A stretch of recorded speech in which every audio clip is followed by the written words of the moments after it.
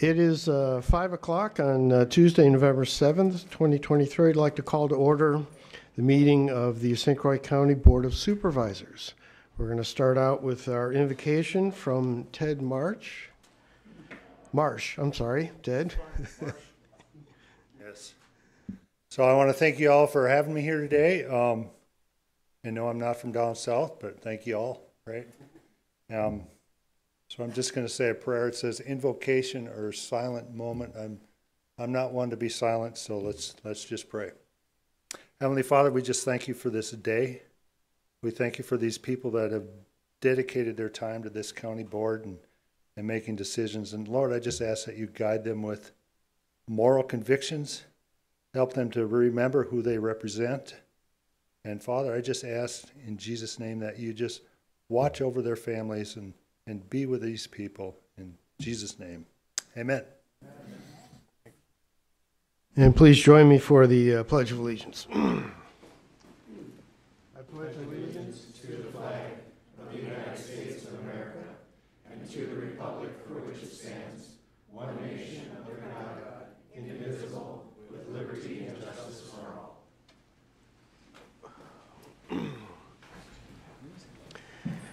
And it's time for roll call. We get to use our fancy electronic devices.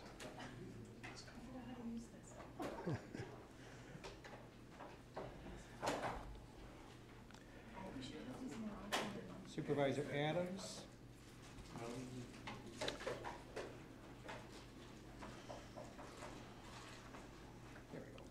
Okay. There we go. Thank you. Okay, now we're ready for public comment. And first I'd like to invite Yvonne Larson up. Yvonne?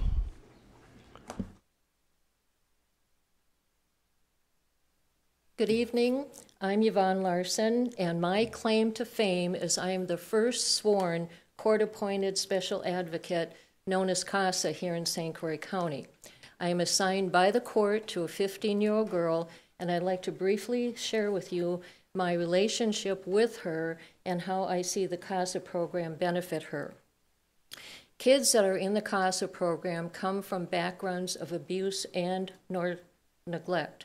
CASAs are assigned when parents are not doing what is in the best interest of their child. My assigned child has experienced both abuse and neglect and has missed out on early parental guidance. As CASAs, we have access to investigative report and we attend court hearings. I meet with her in person every week at her foster home. We are working on goals. This summer she created 2 goals of getting all A's and making new friends at her new high school. I continually encourage her to do well in school, and I am so proud of her. She made great grades and made new friends. One of my goals is to teach her about friendships, boundaries, boyfriends, and future plans for her. A social worker meets with her and her foster parents monthly. I have access to that social worker if needed. I have a great relationship with her foster parents, and I have established a direct line of communication with her school where I will be making visits. She has invited me to her school for pizza lunch and to meet with her favorite language arts teacher. I write a report for every visit, which is submitted to our CASA director. Ultimately, those weekly reports are summarized into a court report that goes to Judge Needham, who has stated that our CASA reports are valuable because they contain information and comments from the child that he doesn't get from any other source. The court report includes my observations of her in several categories, her comments, and my recommendations to the court to promote her best interest. A dangerous situation has arisen with her that requires intervention. CASA, the family, foster family, the social worker are involved, and we are working together on a solution for that. In summation, she and I have an open dialogue about what is best for her. And I hope that I am that person that's going to make a difference in her life.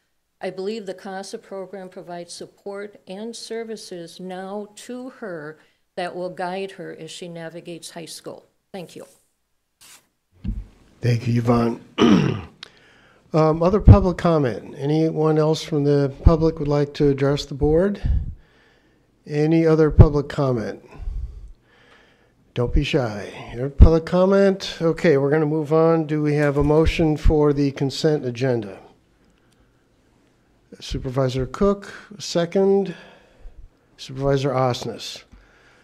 I think we're ready to vote on that. Supervisor Osnes does have to put in his second.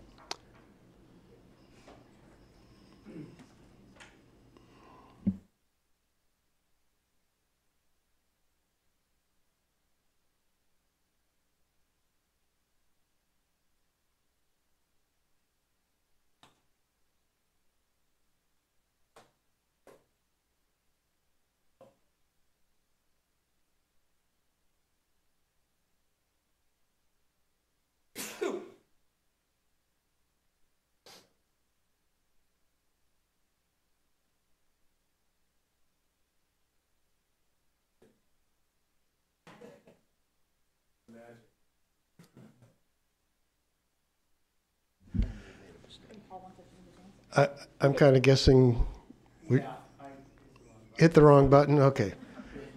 We'll assume that those are all yeses and then consent agenda has been confirmed. Thank you. Okay, we're now ready for the county administrator's financial update. Get that out of your system now, Supervisor Adams. The financial report is in the packet. It's through September, so we're 3/4 of the way through the year.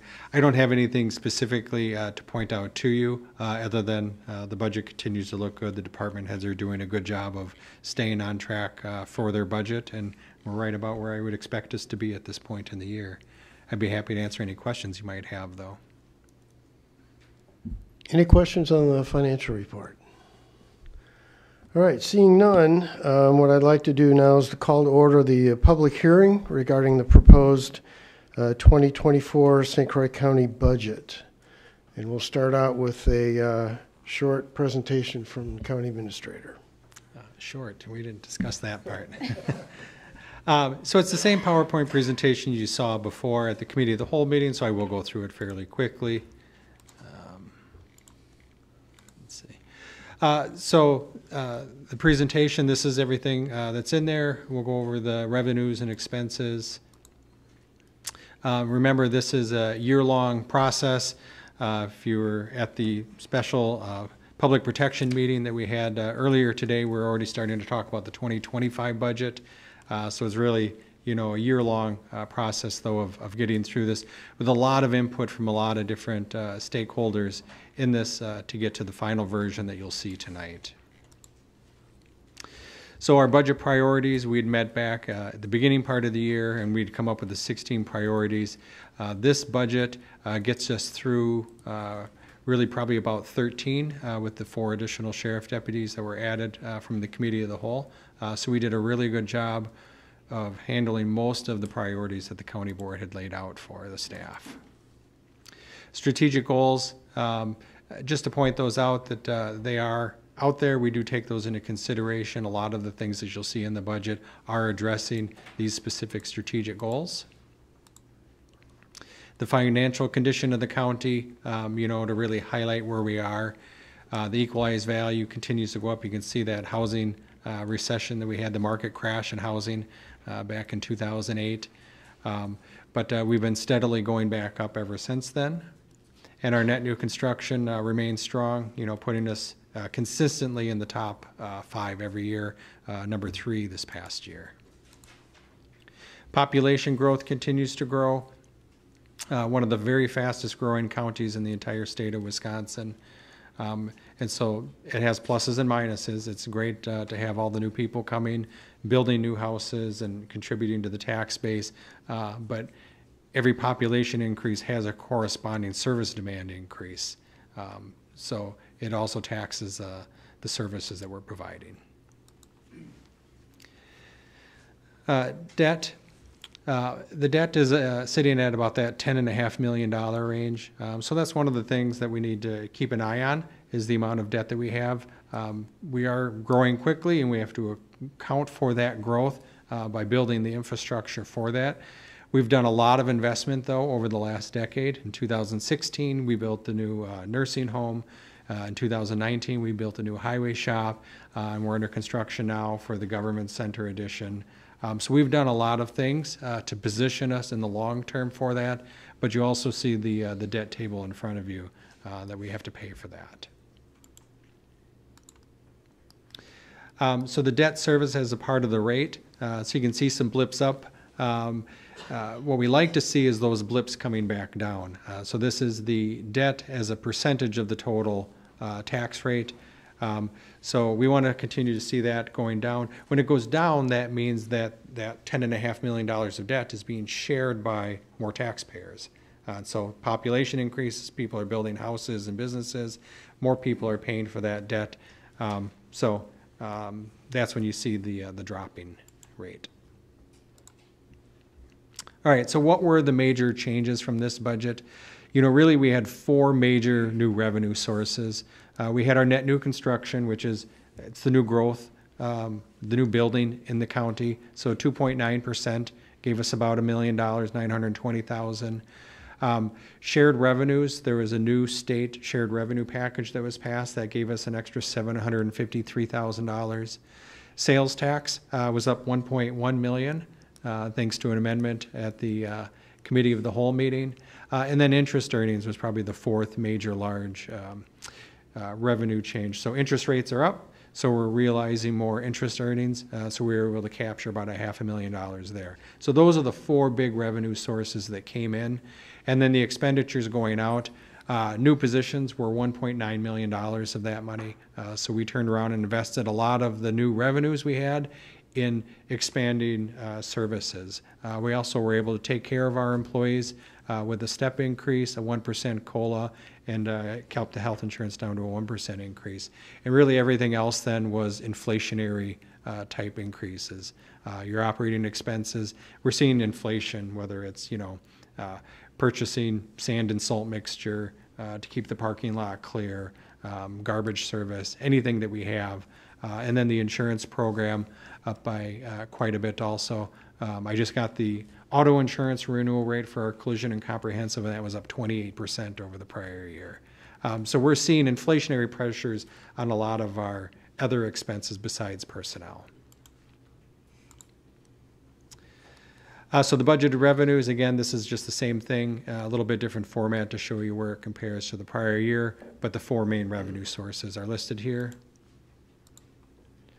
Where those revenues come in, come from different sources. Really about 1/3 of it is property taxes, though. Property taxes is what gets the big billing all the time, but that's really only about 1/3 of our total revenues. So we have other revenue sources. They just don't grow by very much either. A lot of them are grants or charges for services. Revenues are different depending on which department you're looking at. So Health and Human Services is a pretty even split between state grants that they get, the charges for services, and property taxes. Highways pretty close also, maybe a little bit more on the charges for services as they provide service for the state and for townships. If we look at public safety, they're primarily all property tax. That's not a Pac-Man symbol. That's all property tax for public safety. So they just don't have other revenue sources. So when you look at increasing in different areas, you usually have a different mixture of where those revenue sources need to come from in order to accommodate that. And a lot of our investment this year was in public safety, which was heavily property tax supported, or really probably a lot of that shared new revenue went for that also. So the budgeted expenses, again, inflation, insurance, new positions that we've added, and then library, I hadn't mentioned it before, I'll point it out now.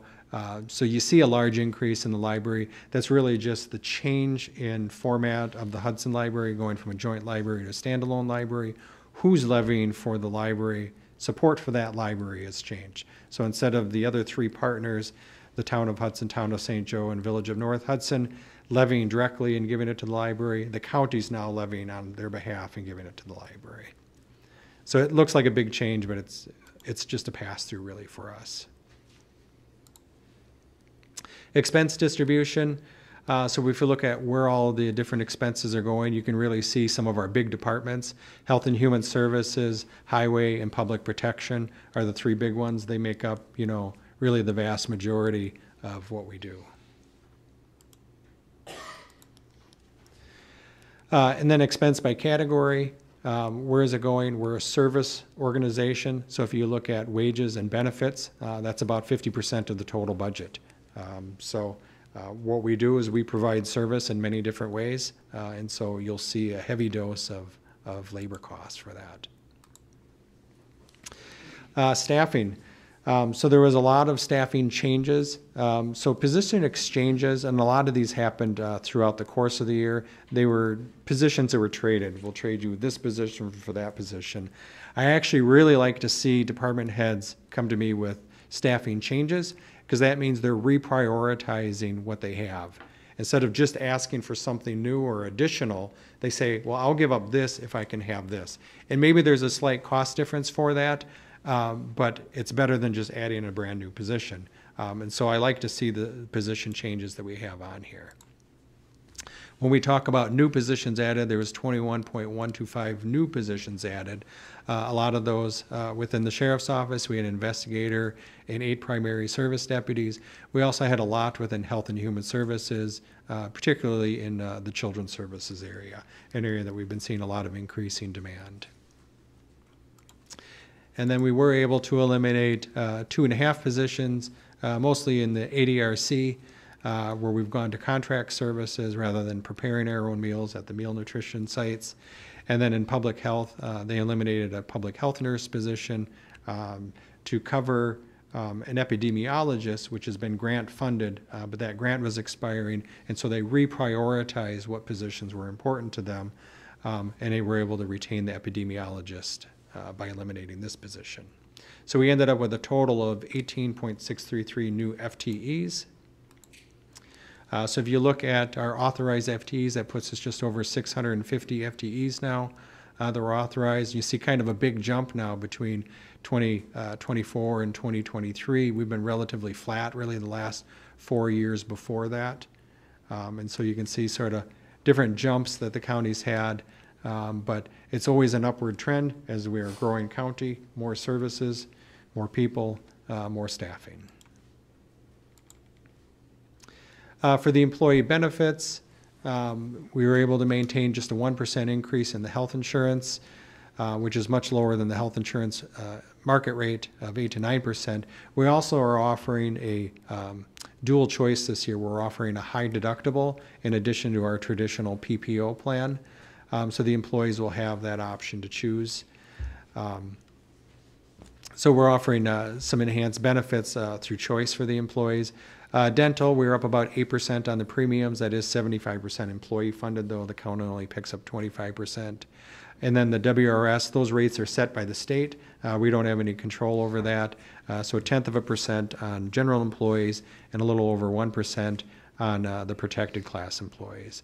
And so that does have an impact. I mean, that 1% increase in protected, that's about a $125,000 increase in the county's expenses. We look at the mill rate, though. So last year, I think we had talked about, that the mill rate, we had the potential to have the lowest recorded mill rate as far back as I can trace it to the 1970s. There must not have been taxes before then because I couldn't find anything. All right, so maybe there were taxes. But back to 1975, I was able to find enough data to calculate what the mill rate would have been for the county. And you can see that we've now reached the lowest mill rate in that recorded history, so $2.83. So you guys must be doing something right, so keep up the good work. And as a comparison, mill rate over our own history is great, but how do we compare to all our peers? So we're the 8th lowest out of the 72 counties in the state. So we're doing really good compared to all of our peer counties. There's a few lower, but we're doing really well. We're 37% below the state average. And then if you look at it on a per capita basis, so how much do we tax per person that's in the county? So we're 24% below the state average. We're 19th lowest out of the 72 counties. So again, those are all really good metrics that we can look at and compare ourselves to, and our rate just continues to get lower. So what are the taxpayers going to see when they get their tax bill? They're going to see, well, it depends on where they live, but they're going to see overall that the county, on average, is decreasing the rate. Now, the real question, though, is where do they live? The highlighted ones, and it's kind of small to see here, but the highlighted ones grew faster than the overall county rate. So taxes are divided up. It's like a pie, a pumpkin pie specifically, with Cool Whip. But that pie is cut up based upon each individual municipality's equalized value. So if your value increased in the city of Hudson, we're going to give you a bigger piece of pie with extra Cool Whip next year. And if your value grew at a slower rate than the county average, you'll get a smaller piece of pie. So in this case, you don't actually want the pie because it's taxes. But, so communities, yeah. I haven't had dinner yet, so I'm hungry. But, so, you know, the people that are highlighted, their communities grew faster than the average. So they're going to get their tax bill and they're going to see that the dollar amount that the county's getting is a larger dollar amount. Even if nothing else on their tax bill changes, they're going to see the county rate went up. It's because their community grew faster and they got a bigger piece. And everyone that's not highlighted is going to think you're doing a really good job because they're going to see that their county tax rate went down and they're paying less county taxes. So it's really hard to analyze individually whether the county did a good job or not, because it depends on where you live in the county. So everyone's perspective is going to be a little bit different. So that's why we use those other metrics, though, where we talk about the mill rate of the county over the last 50 years. It's the lowest it's been in the last 50 years. We're doing everything we can to provide a reasonable tax to the taxpayers for all the services that we're required to provide for them. And if you look at our peers, you know, the 8th lowest in mill rate and the 19th lowest per capita. So we're doing a good job compared to all of our peer counties also. So no matter where you live, we're doing the best job that we can to provide a good service at a reasonable rate. So the last slide here is 2025, looking ahead to what we have. I think we will continue to see the county's tax levy rate decline. I think it'll be lower yet next year. Our net new construction, and while the economy has slowed a little bit, I don't think it's slowed all that much. I still think we'll see probably at least $750,000 in net new construction value that's added. Sales tax will probably be less than $500,000 because we were a little bit more aggressive this year, so we'll be a little bit less aggressive next year on the sales tax. With that, though, I am not anticipating any new positions in 2025. I think we'll have just enough money to cover health insurance and a potential step increase, and then our debt service will continue to remain flat with no increases there. So really overall, that's where I see 2025 looking. So are there any questions about the 2024 budget? I'm not going to get into all the line item detail that we went over at the committee of the whole, but just know that it was a lot of work by the department heads and a lot of input from the elected officials, including the changes that you asked for at committee of the whole, that has the document that's in the packet tonight. Supervisor Otino. Thank you for the explanation. One question is the shared revenue part. If I remember correctly, that changed from the state, and we had to give sales tax to the state, then they divvied it up and gave it back to the counties. Did we have a negative effect overall or a positive effect? Yeah, so I don't know who does the math for the state, but so sales tax in the state of Wisconsin, the state collects 5% sales tax, and they authorize counties to collect 0.5%. So we collect our 0.5%. That's not changing. We're going to get that 0.5%. What the state said was, we have so much extra money with this huge state surplus that what we're going to do is we're going to take one of those 5% that we collect and we're going to give it back to the municipalities as additional shared revenue. So that's townships and villages and cities and counties, and that's everyone. But I calculated that if we're collecting, $12 million a year for 0.5%, the state must be collecting $24 million for 1%. And our portion that came back was $753,000. So there's a small differentiation in there. That might be rounding for the state. But yeah, it is, if you add up all of the other municipalities in St. Croix County, they're all getting additional also. It doesn't total $24 million. Sales tax is a wealth redistribution process that they use in the state of Wisconsin. So to answer your question, we didn't give anything up, but we don't necessarily get the full value of St. Croix County taxpayers back into St. Croix County. Some of that money goes to other parts of the state. Thank you. One other quick question. The Township of Hudson recently reassessed everybody, and I know it goes, every 3 years, but that assessment shouldn't have any effect until the following year's taxes. So basically, I'm seeing that my property taxes should go down instead of going up as far as the county portion is concerned, based on the numbers we're looking at. Is that a correct statement? No. Wrong answer. Yeah. So a municipality is reassessed. They have to be within 10% of full value once every 3 years. So you can be between 90 and 110%, and as long as you stay in that range, you're fine.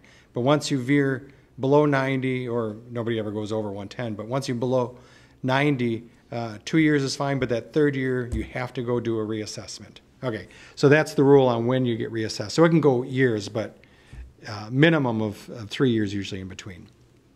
Now, the assessed value of a community is different than the equalized value of a community. So the equalized value is a number that the state makes up based upon their math.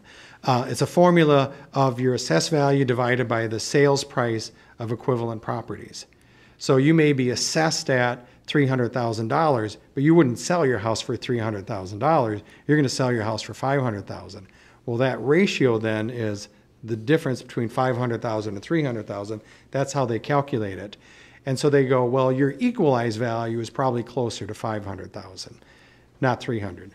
So we divvy up the pie, the taxes, to the municipalities based upon their equalized value, because the equalized value is the same ratio calculated evenly across all the municipalities in the county. The municipality then, so your town of Hudson, will take their slice of pie and they're going to redivide it and give you your piece of that slice based upon your assessed value. So when a reassessment happens, the equalized value does not change because it's a ratio between sales. So they can increase your assessed value and the ratio just becomes smaller. Your equalized value didn't change at all. So you didn't get any bigger of a piece of pie because of a reassessment. So a reassessment won't cause your taxes to go up or down from the county side. Now what will change is the same way that we look at it if your growth rate is higher or lower. So if you look at the average reassessed value in the community, so if everyone's properties went up on average of 20%, was your property higher or lower than the average? That'll tell you whether you're going to get a bigger slice or a smaller slice. But just a reassessment doesn't cause it. It's really how you compare to the average is whether you see an increase or decrease. And I know that's clear as mud, but it's a very complex formula. Actually, that's a great description in case we all get questions on that, because I know we will. Okay, any other questions? I'm going to turn to the public comment portion of a public hearing, and this is an opportunity for anyone in the public to address the board regarding Any questions or comments, support, or whatever the case may be regarding the proposed 2024 budget? So is there anyone from the public who would like to address the board regarding the budget? Anyone from the public regarding the 2024 budget? Okay, last chance. Anyone from the public? Okay, seeing none, I will close the public hearing. And we'll move on to our business items. The first item is a resolution adopting the 2024 budget and establishing the tax levy. Do I have a motion? Motion to approve by Supervisor Cook. Do I have a second? Supervisor Burning. Discussion.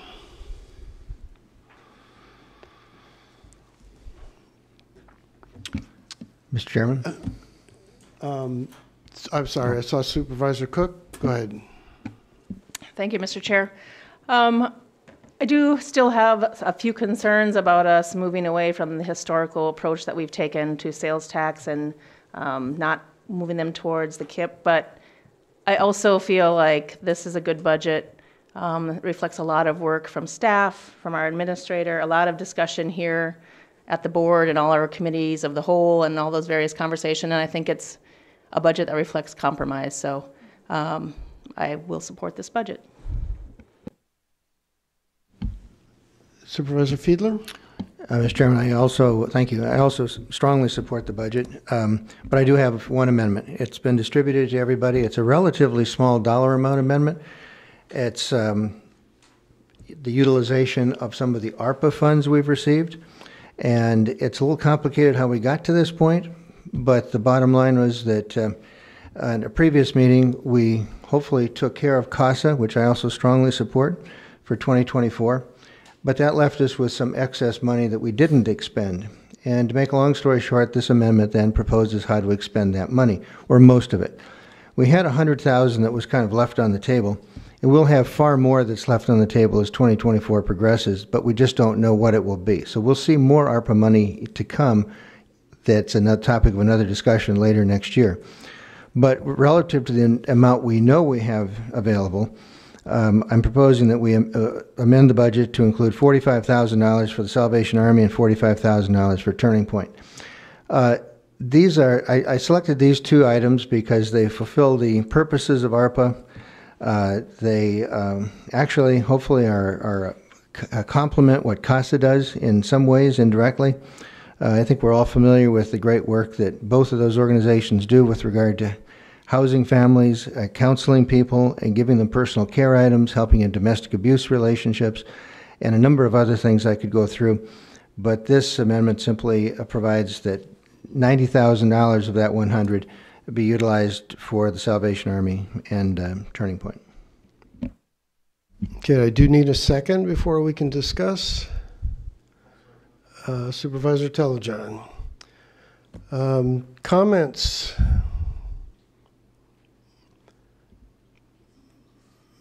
Supervisor Shirley.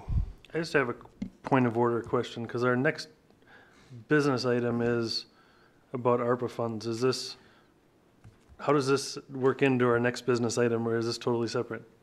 The next business item is actually an amendment to the 2023 budget, whereas my understanding is this is an amendment to our proposed 2024 budget.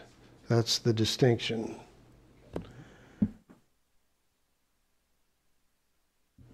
Any discussion? Supervisor Cook. So I just have a question then. If we move forward with this amendment, will that be taking away from the funds that we are going to utilize for the next agenda item? Yes. Yes. Okay. Thank you. Okay, other discussion? I think we're ready to vote on the amendment. And if I can clarify, the amendment to the budget is to allocate $90,000 of the excess ARPA funds for the 2024 year to these two particular entities that are listed in the amendment that you have.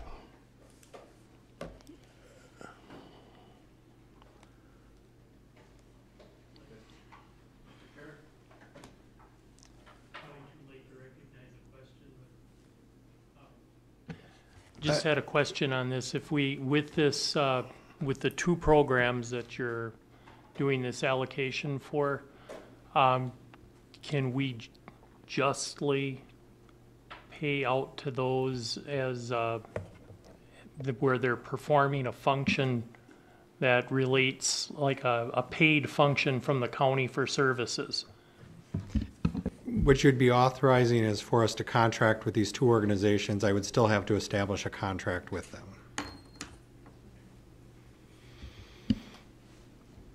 Okay, let's wrap up our voting.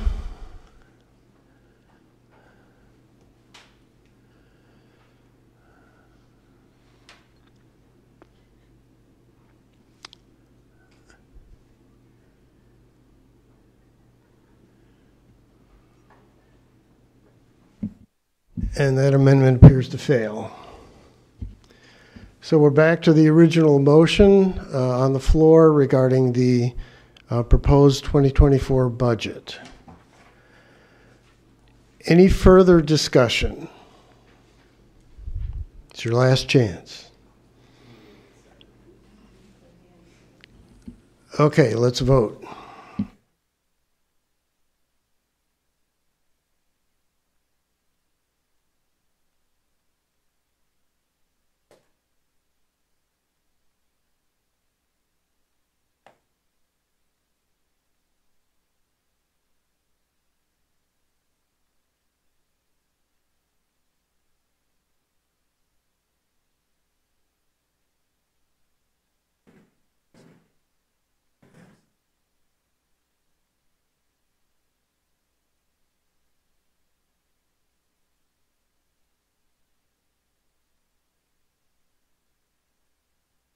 Okay, that passes unanimously. Thank you. And I'll also pass on my thanks and gratitude toward County Administrator and the staff for all the work that they put into this. There's a lot that goes into it, as you've seen throughout the year. So thank you. Okay, now we're back to, the next item is number 2, resolution for amendment number 5 to the 2023 budget for ARPA uses. Do we have a motion? Supervisor Cook, second. Supervisor Leaf. Supervisor Cook? Thank you, Mr. Chair. And thank you to all of the supervisors for supporting the funding that's going to CASA in the 2024 budget. As we've heard from the judges and from CASA advocates, from the executive director, this program has a significant impact on our vulnerable children in St. Croix County. This additional $100,000 that would be an amendment to the 2023 budget will help them along in their process of becoming independent, which we've all talked about on an ongoing basis. It gives them that footing to be able to apply for additional grants and funds like that. And since we've committed the $200,000, I encourage my fellow supervisors to support this additional amendment of $100,000. It follows the commitment that we're making, and I feel like it's very important for the community. So I urge you to approve this additional $100,000. Thanks. Other comments, discussion?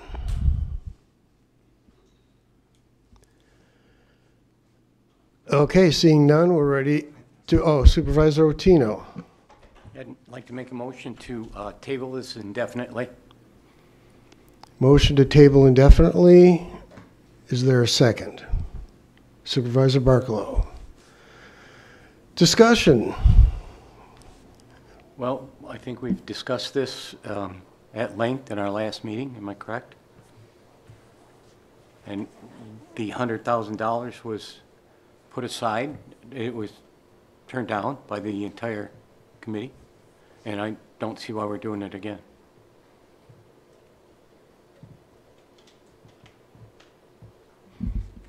Comments? I have a question. Supervisor Burning? Is that verified? Like, what does our history show from that meeting? I mean, what Supervisor Otino said is my recollection, but if I can call on the clerk or somebody to recall what we agreed upon in consensus with this body, because there was a lot of discussion around that, and now I'm sitting here thinking, did we or didn't we agree on that 100,000? So what does the record show on that? If you don't mind me asking, please. I can kind of speak on that. I wasn't at that meeting, but I believe pursuant to the rules governing the Board of Supervisors, the actions of the Committee of the Whole is to make recommendations or informal resolutions. What I understand is that it was referred back to Administration Committee to address 2023 budget. This was actually the last county board. It was a resolution. We struck the 2 lines, referred it back to committee. Okay. And Mr. Witt just corrected me that it was actually addressed at the last county board meeting, which I can go through the minutes really quick and find the exact. Yeah, if we can, that would be great, because I don't want to sit here and vote on something and go, okay, we agreed on this, but we really didn't agree on what we're coming. You know what I mean? Like, I want to make sure that the record's right. And if we didn't come to consensus on it, there's no reason for me to vote for it. But if we did come to consensus on it, because of the process that we went through, I will vote for the funding. So if you don't mind taking a moment to do that, that'd be great. Yeah, how I remembered it was we had struck the 2 lines out of the resolution and referred them back to committee. And so that's what had happened. Those 2 lines, they went back to committee, it was reconsidered, and they were sent back then to county board in the exact same format that they had been struck last month.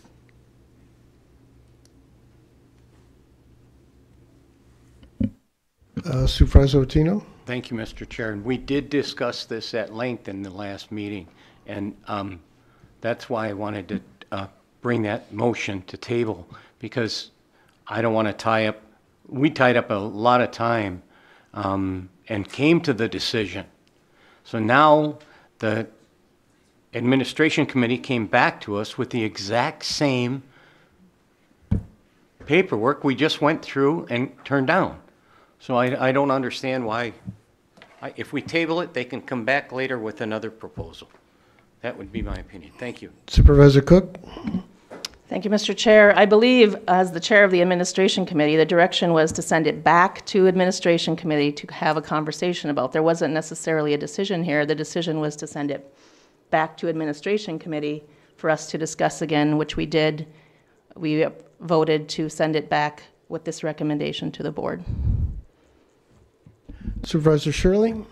Well, we're still waiting for Corp Council to come back. My concern still with this is that we're tying any remaining ARPA funds as these projects come in under budget and we have more ARPA funds, we're just pushing them to the government center as any remaining funds. And I know we have until 2024 to spend these funds down, but to tie us into that right now, I think is a mistake.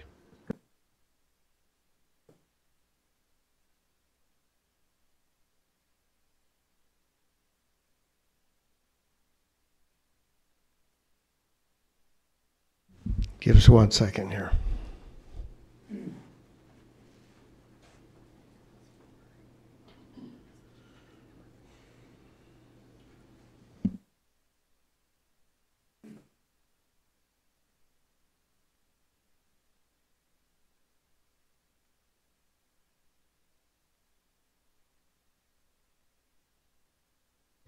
So I apologize for the delay. We were just reading over the minutes from the last county board meeting, and that was when Supervisor Burning made the motion to reconsider to address everything except for CASA and the HVAC, and that was to be discussed at the Committee of the Whole. Then at Committee of the Whole, that was a separate item discussed, and what I believe happened at Committee of the Whole is that the CASA and anything for amendments for 2023 budget were sent back to the Administration Committee to discuss further. At Administration Committee, the new resolution for amendment number 5 was approved, I believe, 3-2 for the CASA and the HVAC funding. So that's what I have historically reviewed. So the motion on the floor is to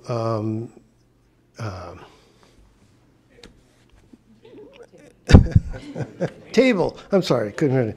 Table indefinitely, which only requires a majority vote, I believe, whereas a budget amendment would require 2/3. Just keep that in mind. Supervisor Ramberg? Thank you, Mr. Chair. When I was reading the resolution as as was sent out and how I read the excess that we're asking about that's being pondered or is unknown is my comfort came with the government center expansion project has over $1 million in HVAC related expenses that qualify.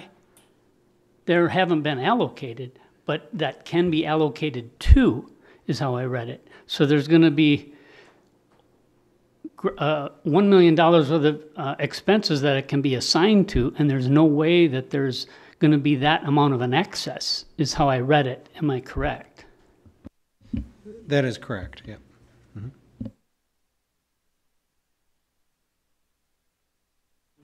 Supervisor Shirley. So my concern still is with the government center pushing any remaining funds there, but if we're going to go down that road, then we have approval for $80 million for the government center expansion.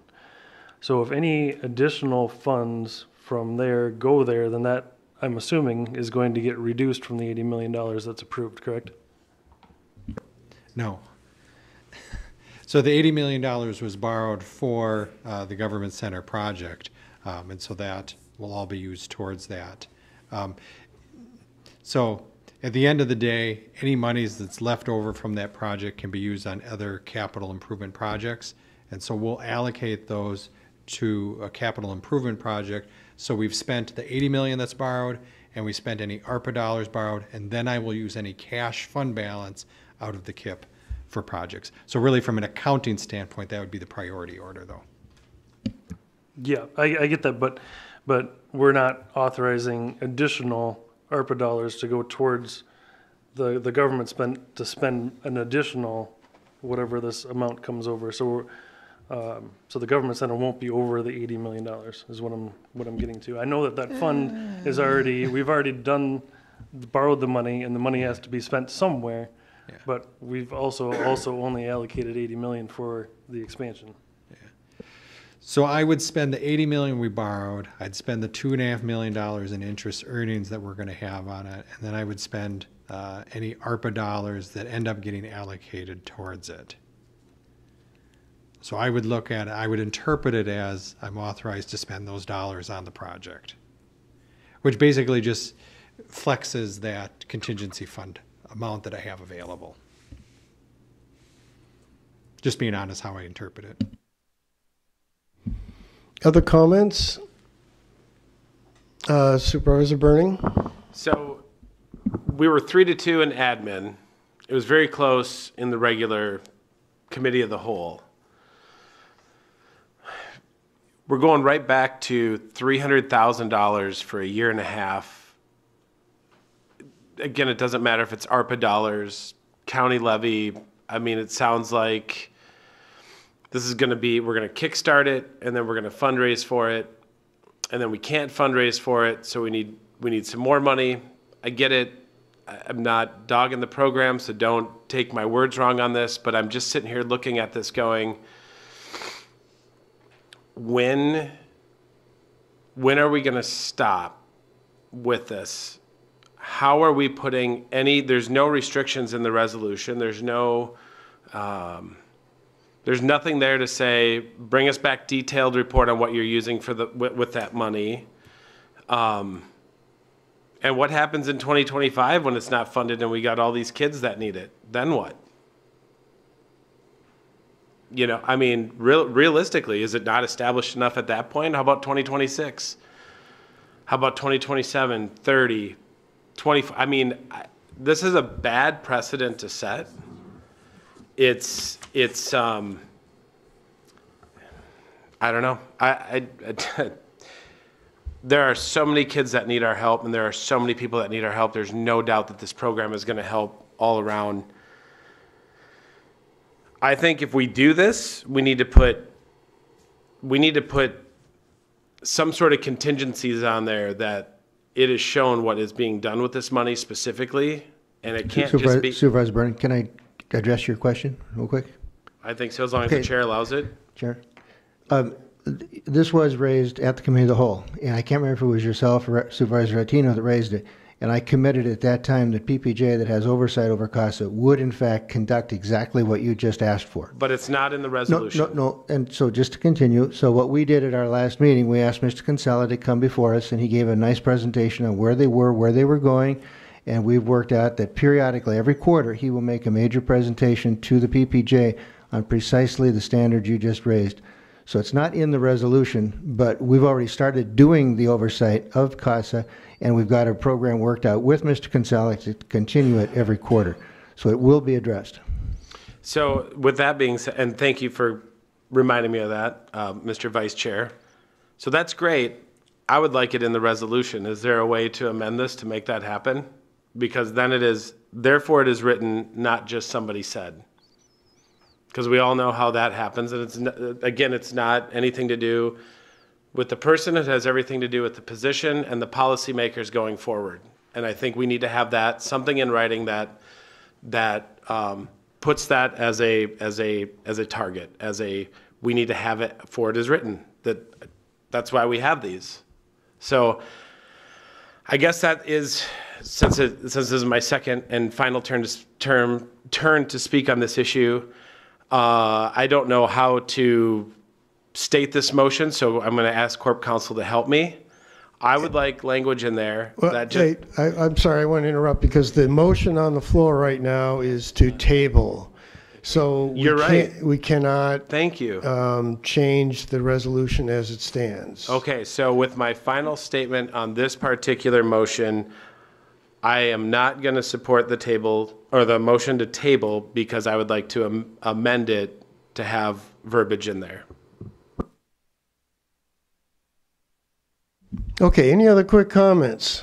I think we're ready to vote on the motion to table the resolution indefinitely.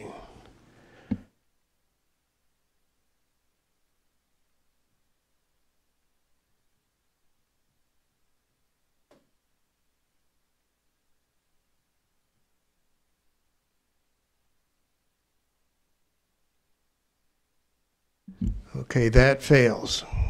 So we're back to the original resolution. So Supervisor Burning, would you like to make a motion to amend? Yes. I don't know. Heather, help me with this because I'd like to put something in there that requires this. And I would like to also... Through the admin committee. It should have been done at the admin committee. Totally. So I'd like to have something in there that requires this, what we talked to, what Supervisor or Vice Chairman Fiedler talked to. I'd like something like that in the resolution as an amendment. Are you asking for quarterly reporting to the Public Protection Judiciary Committee? I mean, is that? Whatever it was that was discussed, I would like that in the resolution. Yeah. That's what we discussed, and I would certainly have no problem with it. I'm looking at some of the members of the committee, and that's exactly what we discussed, so we have no problem with it.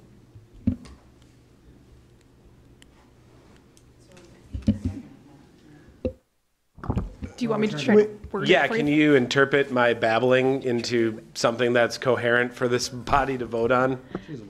So this is how I would. This is how I would interpret your motion.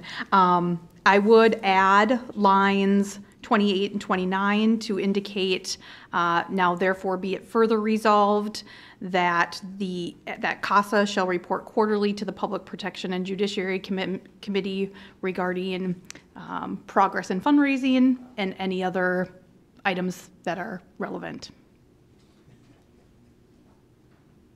That's acceptable. That's my motion. I gotta remember what I said. I need a second, Supervisor Leaf. Okay, now we get to discuss the resolution as amended. Oh, okay, I'm sorry.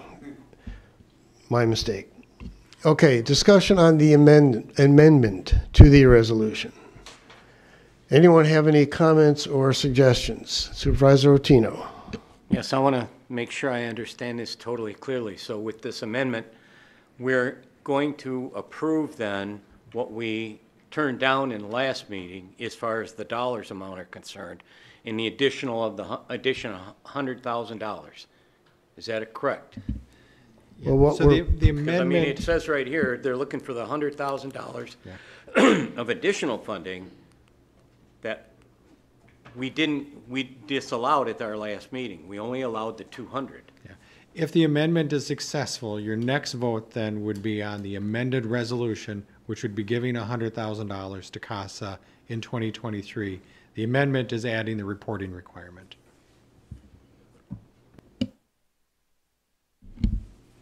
I'm going to suggest we're ready to vote.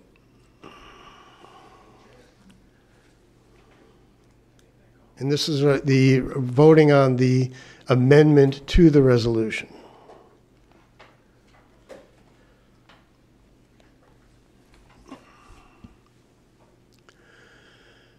And that passes.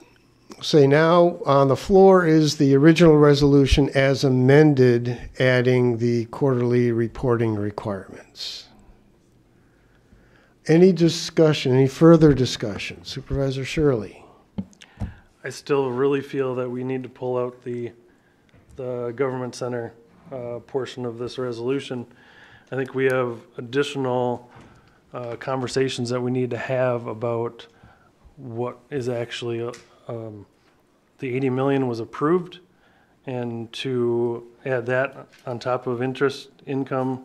We've had that discussion a little bit already, I know, but we were approved at 80 million. Now we're just tacking on something else and something else and something else. I think we need to get a control on that and get CASA approved and through, and talk about this later. Can I just clarify, Supervisor Shirley, are you making a motion to remove the HVAC components of this resolution, which would be lines 17 through 19 and 26? I will. And we need a second. I'll second that. Second by Supervisor Burning. Now we're ready to discuss. Oh, yeah.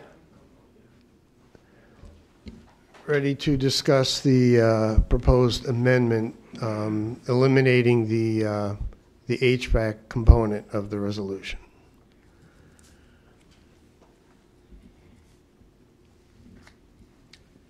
I'd if I ask could maybe just- Supervisor or County Administrator Witt to discuss the impact. Yeah, just to clarify a little bit further what I was saying before to Supervisor Shirley.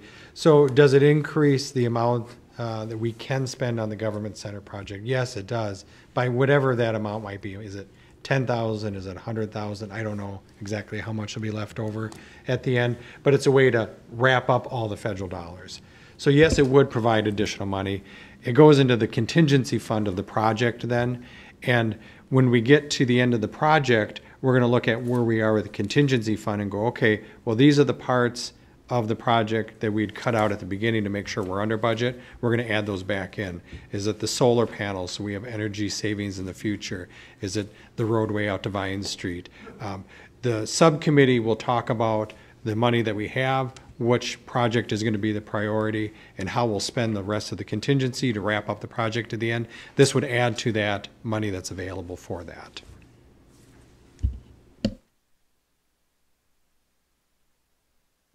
Other questions, comments on the proposed amendment? Supervisor Cook? It seems to me that we have a process in place to make sure we're already spending this contingency fund appropriately, so I would suggest we keep the HVAC components in this amendment, in this resolution, excuse me.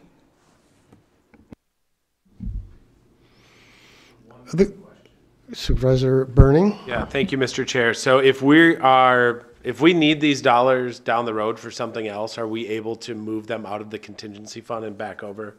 Is that possible? Yeah, absolutely. Yeah, there wouldn't be any reason you couldn't. Okay.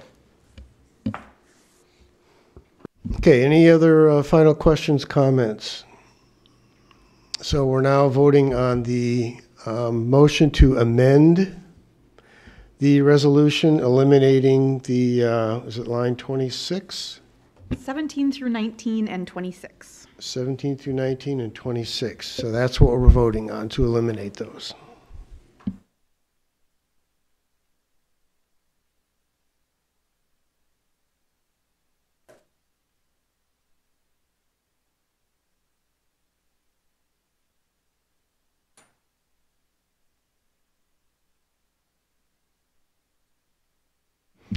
And that motion fails. So now we're back to the original resolution as amended, adding the quarterly reporting requirement. Are there any final comments? Supervisor Rotino. Yes, this started out as a $50,000, in a sense, donation to a 501c3, which I thought at the time was not allowed based on the county's rules.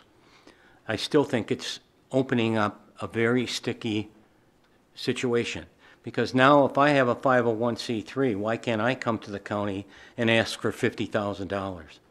I know that Coco's Heart just saved 400 dogs off the North Dakota reservation over this last weekend, and a lot more of them are up there still going to freeze to death. And I just don't understand why we're going down this road, because if we do, I'm going to be the first one in line to ask for $50,000 for another 501c3. And there'll be another dozen of them right behind them asking for the same consideration. And how are you going to say no? I think this was wrong in the first place. It passed, and I understand that, but I am totally against this. Thank you. Other comments? Let's go ahead and vote on the resolution as amended, adding the reporting requirements.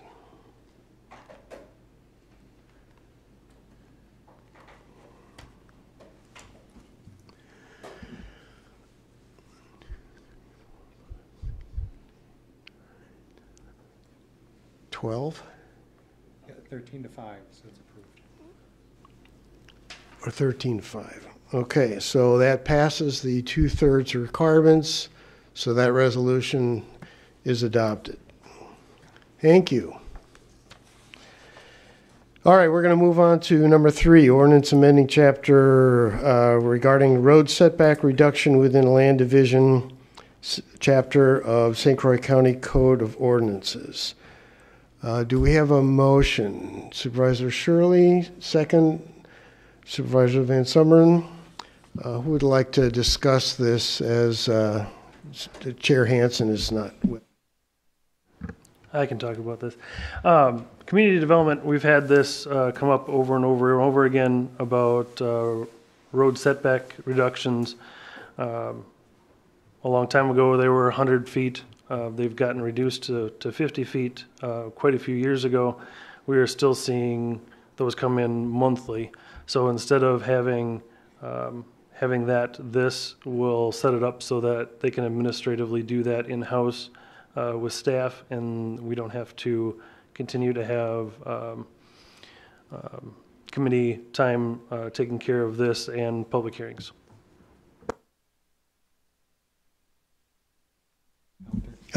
Supervisor Counter, sorry. Hard to see me back here.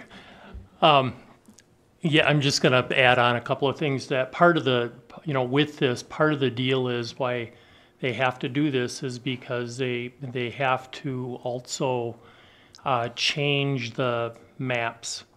Because on the current, when the setbacks were at 100 feet originally, the policy of the time in the ordinance was that they had to place that setback on the maps. So part of the deal with why these hearings have to take place is that they have to make an order that they do I forget what they call it, what was that?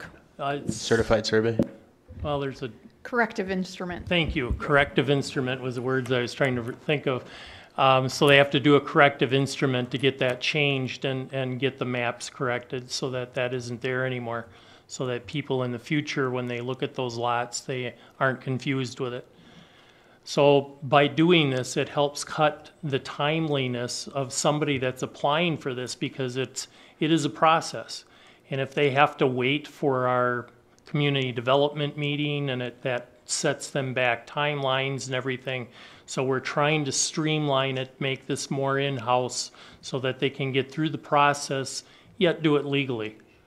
So. Other questions, discussion? All right, seeing none, we're ready to vote.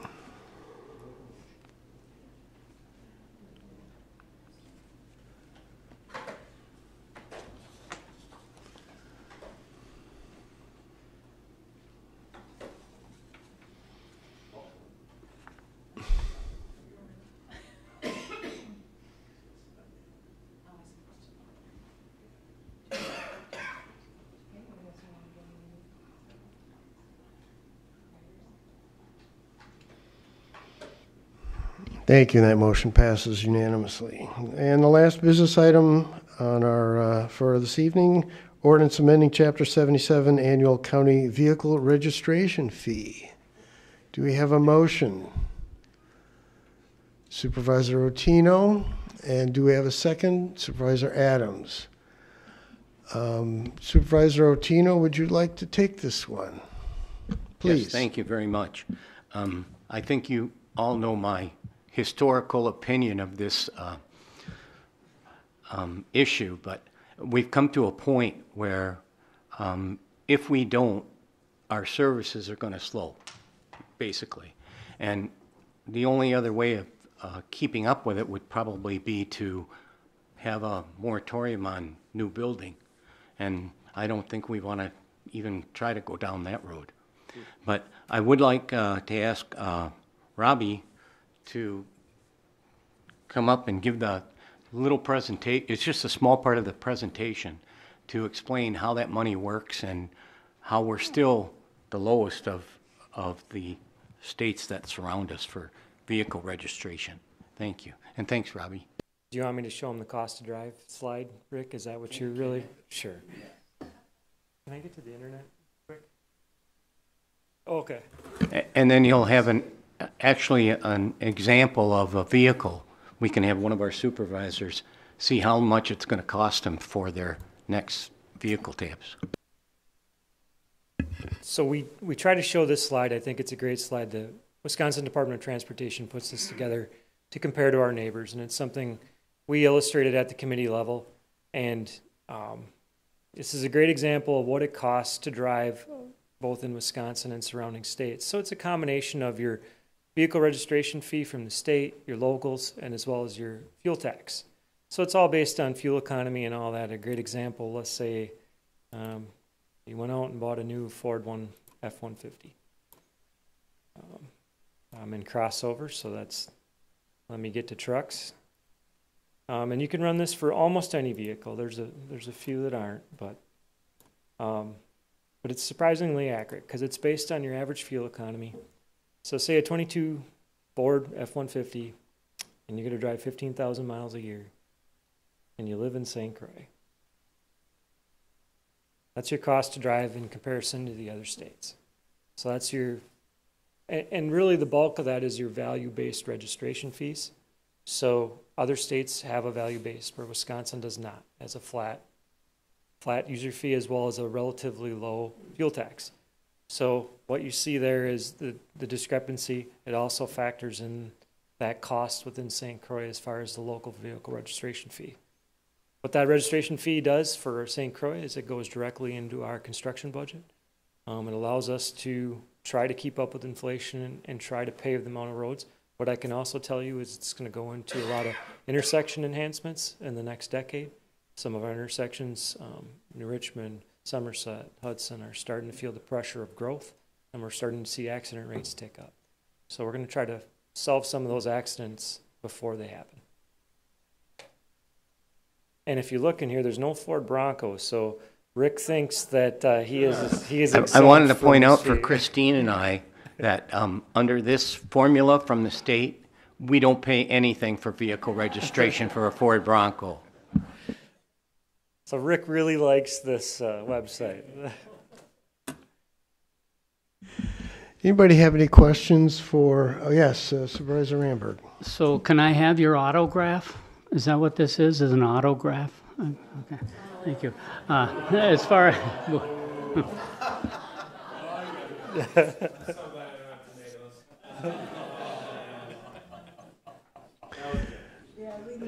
Okay. Does anyone have any legitimate questions or comments regarding the motion on the floor? Supervisor Burning. I just want to say that I am supporting this mostly because of the consensus that we came to on this budget. I am very much against this, but because we were able to fund more law enforcement, we were able to come to that conclusion. I think that's a great trade-off for $3.5 million levy override for a $5 registration. So I'm okay supporting this because we're not spending days and days and weeks fighting over this, and we got law enforcement some backup. So that's why I'm going to support this. Other comments, questions? Like seeing Supervisor Anderson.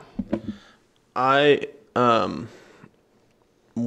mean, I know, I guess the answer is pretty obvious, but how much of an impact would it be? I'm considering proposing an amendment to 15 on this, so dropping it $5,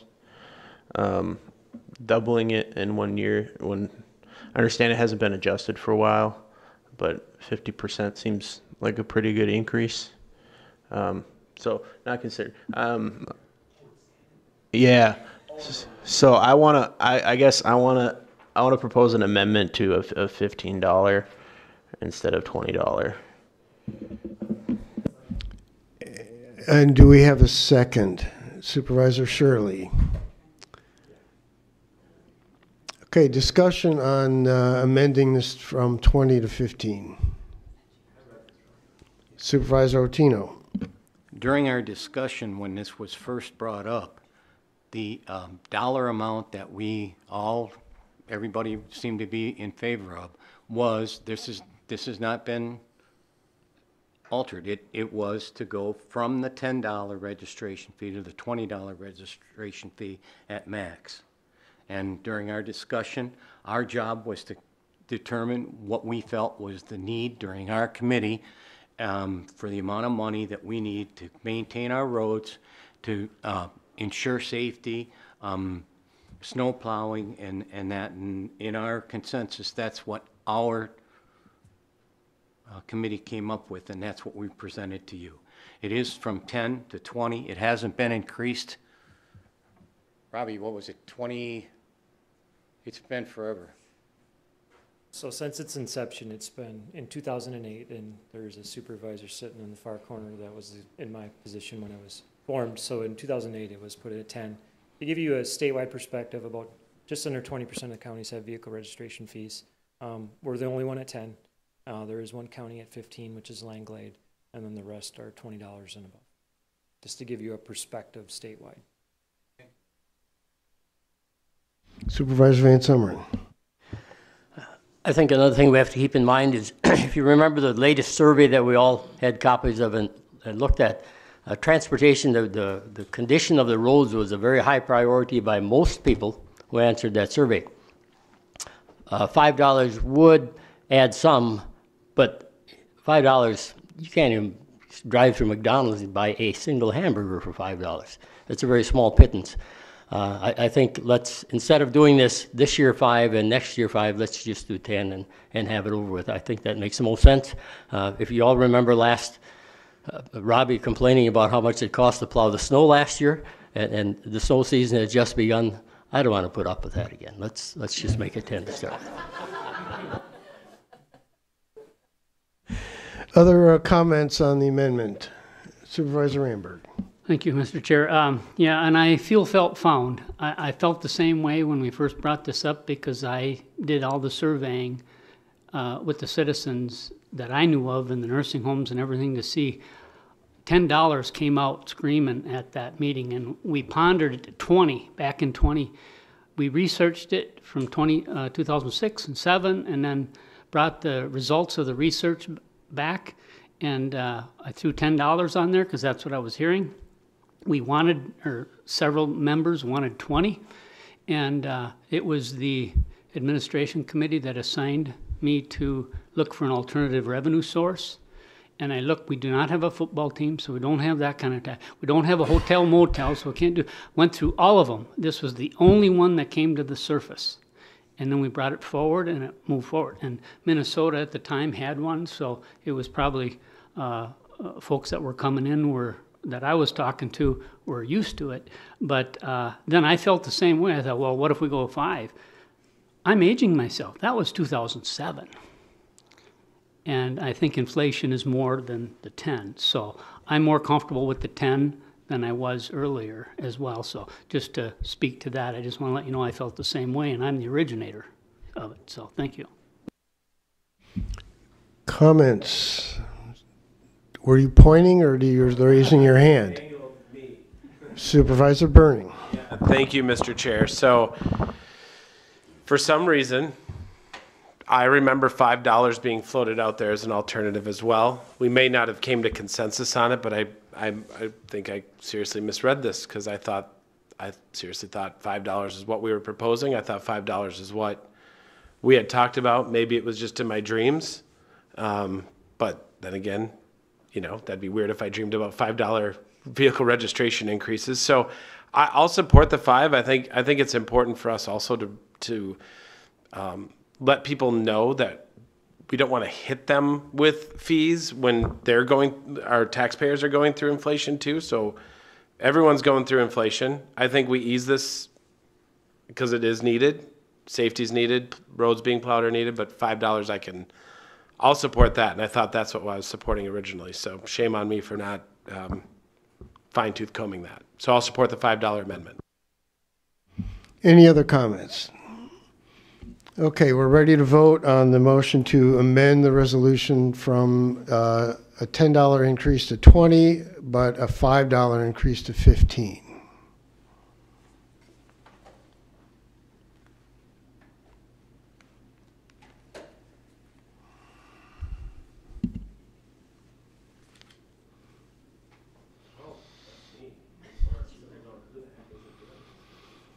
Okay, it appears that motion fails, so now we're back to the original motion, the original resolution for a $20 increase. I'm sorry, not a $20 increase. Increase. $20, a $10 increase. Increase to 20. To from 20, 10. correct. Any other comments?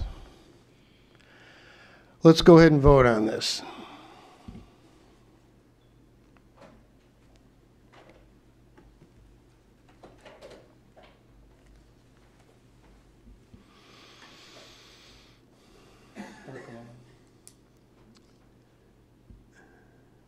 Thank you, sir. And that motion is approved. So this would be for 2024, correct? Okay, thank you. Yeah, Mr. Chair, that doesn't start till January 1st, and if, like in my case, I think my license plate is October, so I won't even see that till October on one, and the other one is earlier in the year. But I can pay it early if I'd like, so. And I just want to thank the Transportation Committee for hashing that through as well, because I know it was a difficult issue. Okay, we're going to move on from our business items to our annual reports. We just have one tonight for our district attorney, Carl Anderson.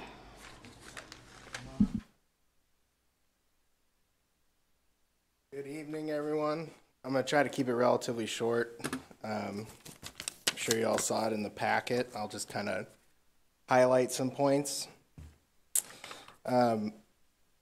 So, again, we applied and we're approved for the TAD grant. We're doing the application for next year, which is due in a couple weeks currently. That's spearheaded by Lisa Maltoff, our head of diversion. She works with Phil Nolly, too, from Justice Support Services on that. We've done a lot of collaboration with JSC on, that's kind of an ever-evolving thing on supervision of defendants on bond, supervision of diversion defendants. if you see in the budget, we're down quite a bit what you'd expect from or the projected revenue. That's just because we're reimbursed by the state for victim witness services, and we've only been reimbursed for the first 6 months of the year. We don't get reimbursed for the second 6 months until the end of the year. And that also, it's expected we're going to get an extra 20 grand that they're increasing that reimbursement rate for 2024, which is good. The report has some numbers. We've had 1,800 adult defendants, 675 felonies, 587 misdemeanors.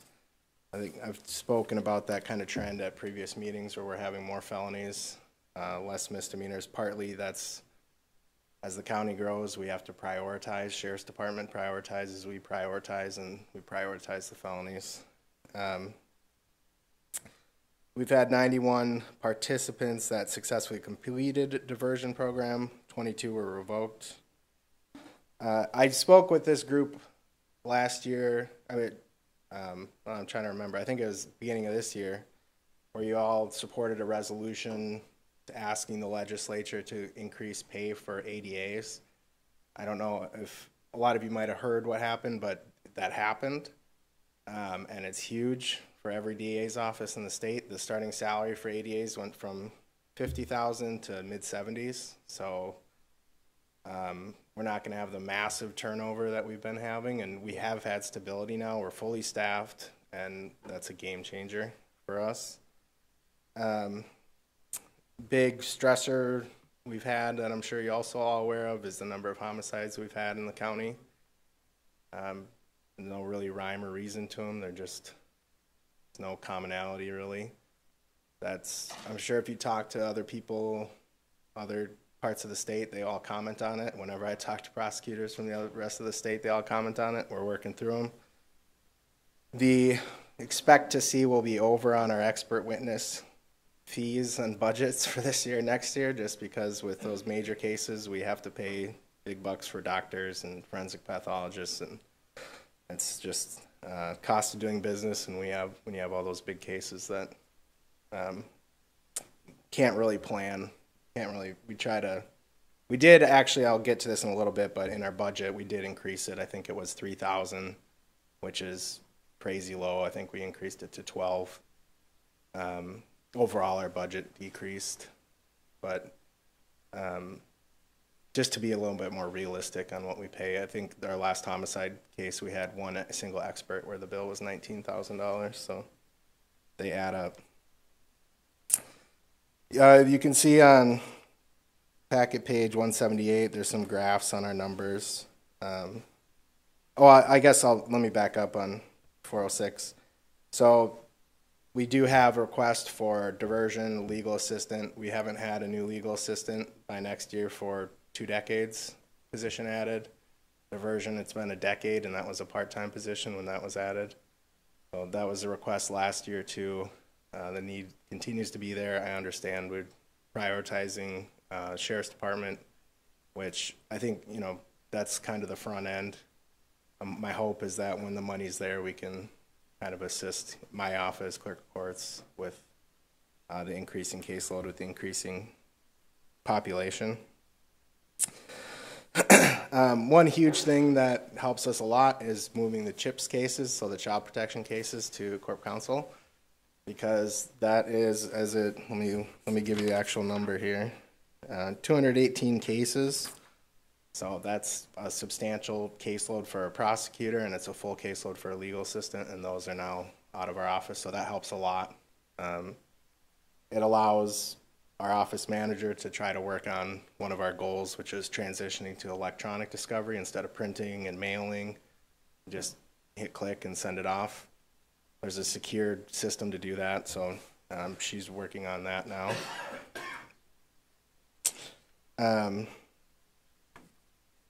The cases, as I mentioned before, number of felonies is going up, has been for the past few years. That reflects the number of witnesses we deal with or work with is going up. The budget changes, as I mentioned, okay, here's the actual numbers. It was 2,000, which again was insanely low. Now we're putting 15,000 as what we hope it to be. We don't have major cases in a year. Very well might be a lot less. You know, if we have another year or two like we've had, it's going to be higher, but we're trying to hit the middle of the road. We don't have the 35,000 for the child protection cases. You guys helped us out, or Ken, with a stopgap while we were struggling with caseload. But now that those cases are in Corp Council, that money, we don't need that money.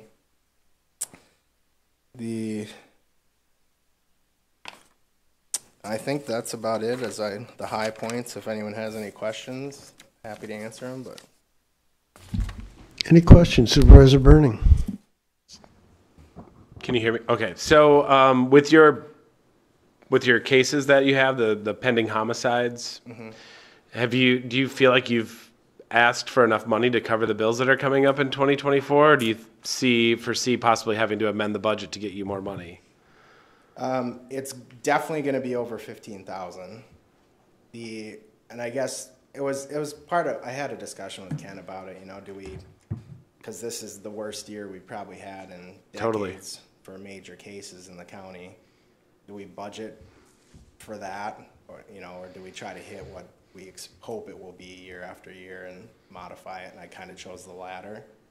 So my hope is generally we're under budget and we can take the money from something else. I think even with our big bill this year, we'll be hopefully under budget overall.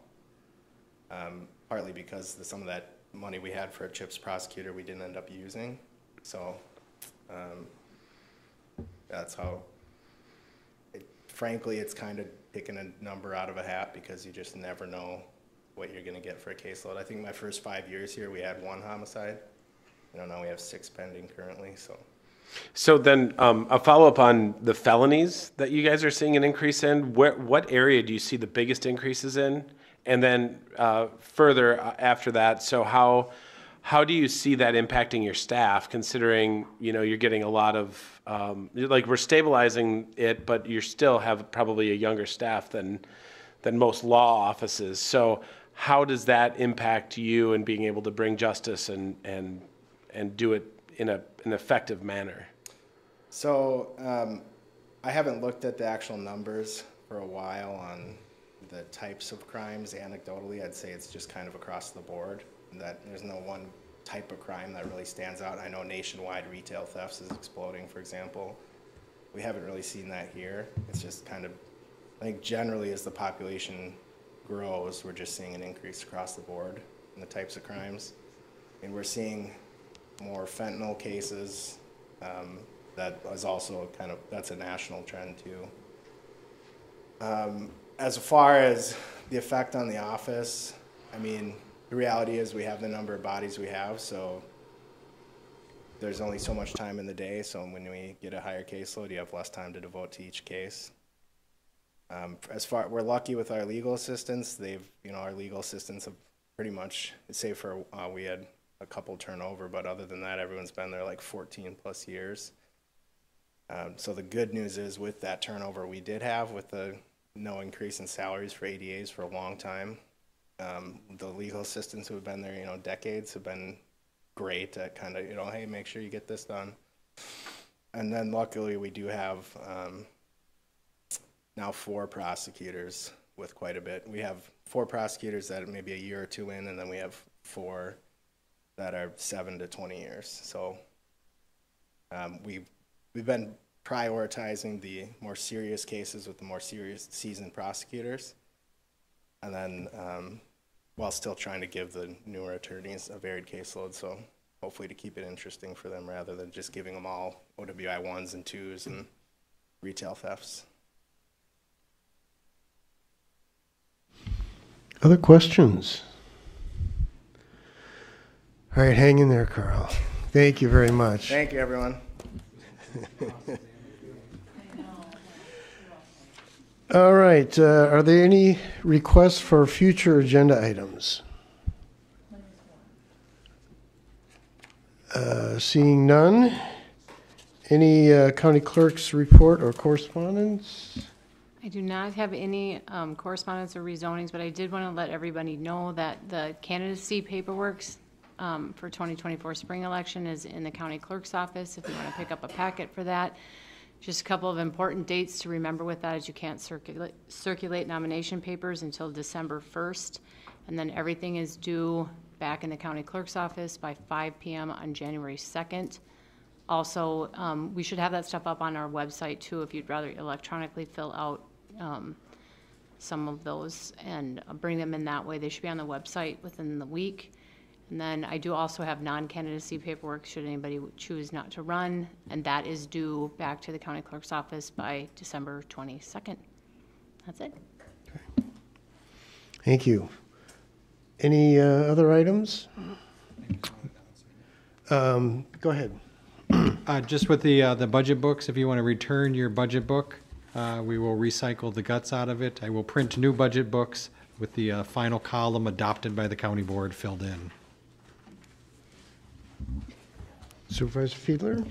And just a quick announcement, the Wisconsin Counties Association has something called the County Ambassadors Program, and all of us can be ambassadors, and what the goal of the program is to get the supervisors 2 or 3 times a year to get down to Madison to chat with our assembly members and state senators. In mid-October, Supervisor Osnes and I and Kristen Newton, who heads up the ADRC, went down as part of the ambassador program. We met with all of our state senators and representatives from this area, had great receptions from all of them, and several of them, after we talked to them about different things dealing with driver safety, payments to kin as opposed to foster parent payments, and also dealing with expert fees. Carl mentioned that, something that would cut the cost of expert fees. Several of them joined bills that did exactly that. So I think it was a very successful visit, and thanks to Supervisor Osnes and Kristen Newton. Thank you. Any other announcements? All right, seeing none, it's 6:31. We are adjourned. Thank you.